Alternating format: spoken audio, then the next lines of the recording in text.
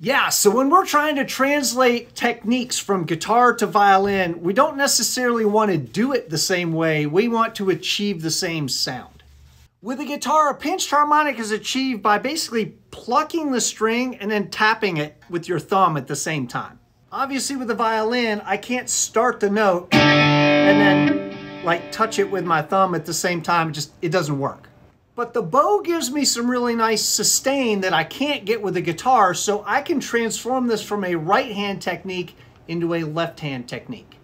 We can generate that squeal by using partial pressure with our left hand. Here's full pressure, and then half pressure.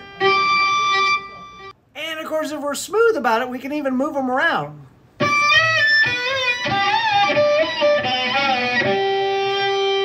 So no, it's not quite the same technique, but we can generate basically that same sound.